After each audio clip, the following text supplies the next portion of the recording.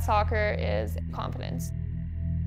Mentality is something that really makes a good athlete, and if you look at all high-level athletes, that's something that's really inspiring to me. My earliest memory of soccer is probably the rec league I used to play in, and I remember I was actually on one of the worst teams. We were called Team Greece, and I think we were the worst in the league, but I just loved playing and I loved having a ball at my foot.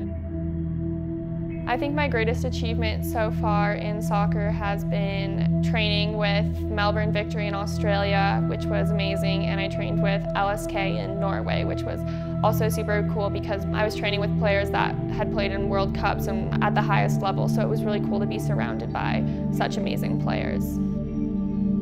Going into that professional environment was definitely very nerve-wracking for me. Confidence has always been a bit of an issue because I make a mistake in a game and sometimes I get my head down and I stress out about it.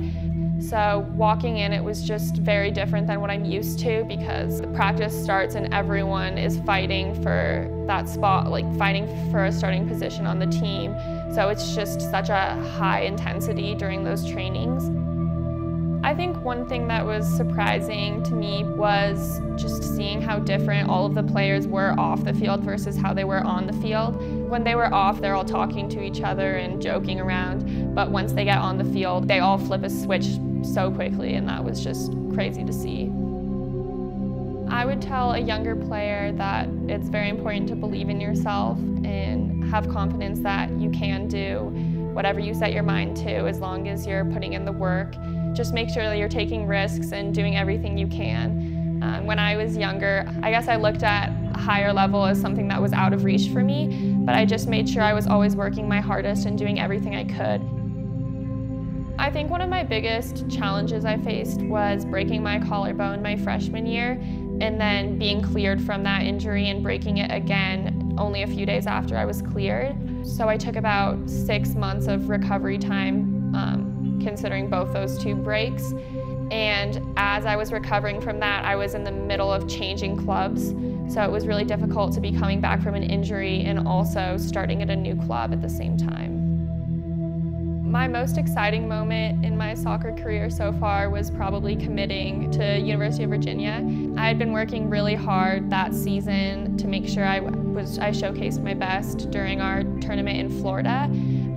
Following that tournament, I talked to a lot of schools, and once I visited Virginia, I loved it, and I loved the coaches and the team atmosphere. So calling the coach back when I had made my decision to commit there was probably the most exciting moment I've had so far.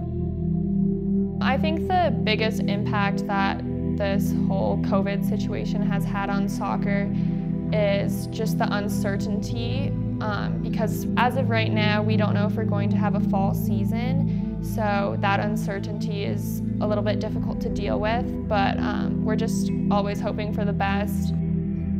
I think that COVID will have an impact on soccer in a way where we don't take for granted being able to play games and being able to play in front of fans, just because having that taken away from you makes you realize what a big deal it is to have that. When this is over, I can't wait to play in a tournament with my team and be playing in some real games. Just know that we've all gotten through this and we're on the other side of it. I'm Degen Miller and I'm headed to play D1 soccer at the University of Virginia.